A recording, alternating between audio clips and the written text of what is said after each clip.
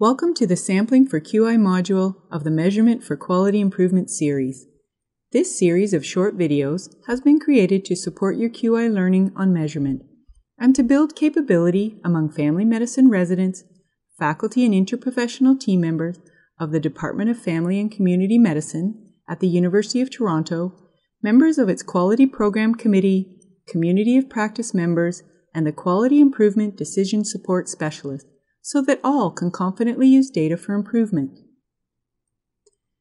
At the end of this module, you will be able to describe what sampling is and the rationale for using it in QI, identify various sampling strategies, establish a sample size based on QI sampling principles, and summarize reliability and validity in the context of QI. In the earlier modules of the Measurement for Quality Improvement series, one important message was that measurement enables us to decide whether the changes we are making to our systems are resulting in improvement. We know that in order to learn and ultimately improve, teams need to measure. However, sometimes teams don't know when to stop measuring. Data collection, instead of improvement, becomes the goal, and teams get stuck on their improvement journey. In QI, a team needs to have just enough data to make an informed decision about the next steps. So to be able to move forward with learning and ultimately to improving performance, we sample.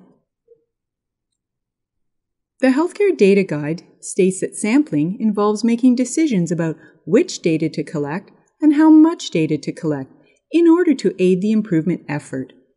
The authors point out that although there are times that the amount of data available is small, and therefore all of it can be analyzed, more often in healthcare we are working with a great deal of data. Sampling is a simple and efficient way of collecting just enough data. A simple analogy is provided in the data guide that illustrates the rationale for sampling. The authors suggest that sampling is like taste testing in cooking. When a chef is making a pot of soup, she adds a pinch of salt to improve the taste. To decide whether the added amount of salt is an improvement, the chef could eat the whole pot of soup. However, in reality, she will take much smaller samples to learn whether enough salt has been added. And one very important step for the chef is to stir the soup before she samples it. If she doesn't, and she takes her spoonful from the spot where she dropped the pinch of salt, or if she misses the salt completely, her sample will not be representative of how the entire pot of soup tastes. This is an important lesson for sampling. The sample must be representative of the data or population under study. The same principle applies to our QI work.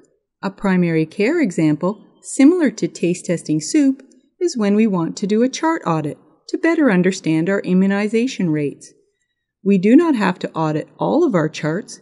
We only need to review enough charts to be confident that we understand our current practices. And we need to ensure that the charts we review are representative of the patients in our practice. Often, one of the first questions asked during measurement work is how much data do we need, or what about sample size? Those working in research will have used statistical methods to establish a sample size able to meet a desired confidence level. In improvement work, deciding on sample size is not as well defined as in research because data is most often collected over time. Instead of statistical calculations, establishing a sample size in improvement work is based more on certain characteristics of the improvement project. 5 characteristics that affect sample size that are listed in the data guide include purpose of the data collection, type of data, the rate that the characteristic occurs, the practical consideration of resource availability, and how the data will be used. Let's look at each characteristic.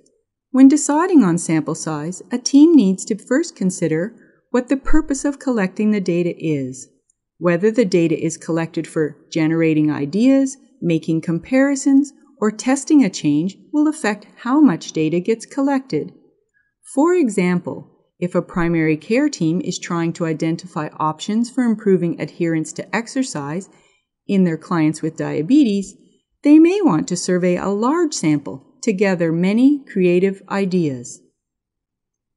Secondly, the type of data will influence the sample size. Is the data attribute or continuous data? Attribute data can be either classification data or count data. Examples of this are number of errors or pass-fail situations. Continuous data is data that can take any value within a range such as time, money, volume, or flow-through. A simple rule is that attribute data is counted and continuous data is measured.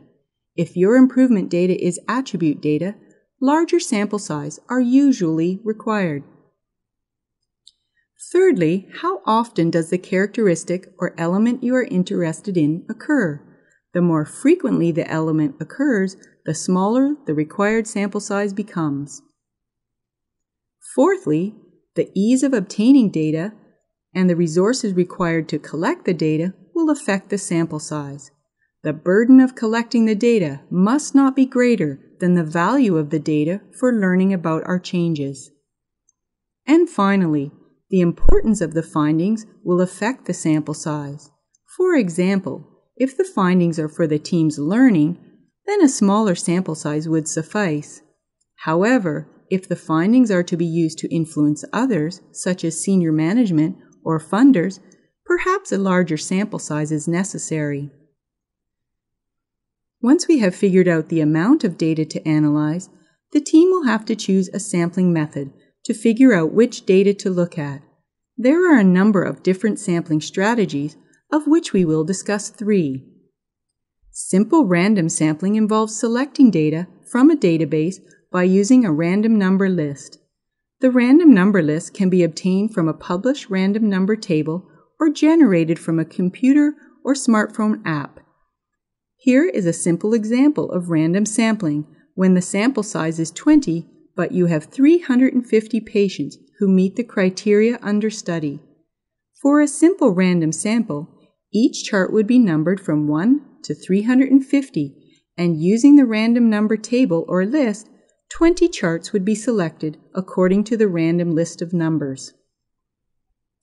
A systematic random sample results from selecting data from a dataset using a random starting point and selecting data at specified intervals. For example, if a team was sampling for a client experience survey, they might randomly start surveying clients starting with the 6th patient seen on a Monday morning and then survey every 5th patient after that. Systematic sampling is a method used to collect data at fixed time or count intervals. For example, every hour on the hour or every 4th patient. Systematic sampling is useful for a high-volume process. It is used to gain a general picture of the performance of the process and to sample data over extended periods of time. And anytime data is used, there are always questions about reliability and validity. The data guide states that concerns about reliability and validity in QI are translated into practical terms. Improvement teams will focus on developing measures that are focused on patient care, are meaningful for multiple users, acceptable to patients, respect confidentiality, and are feasible to obtain. In summary, quality improvement is about testing change over time. The power of measurement in QI arises from frequent sampling, resulting in time series data, which is usually displayed in run charts.